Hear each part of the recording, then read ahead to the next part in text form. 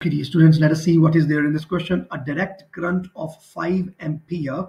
So it's talking about the direct current now. Dissipates the power P in a resistor. Which peak value of alternating current will dissipate the average power P in the same resistor? So the resistor is not changed, and we want to find the peak value of the alternating current that would be producing the same power output as equal to the DC current. So, my dear students, this is actually the definition of root mean square value of the current. Like this is another way of having the average, no? So this value is given by the peak value divided by square root 2.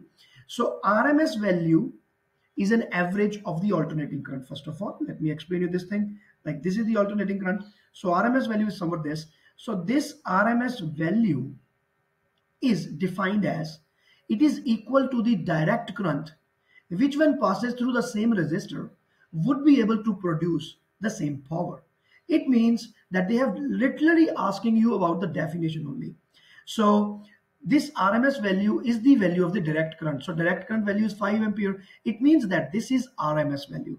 So 5 ampere is equal to the peak value of the alternating current divided by root 2.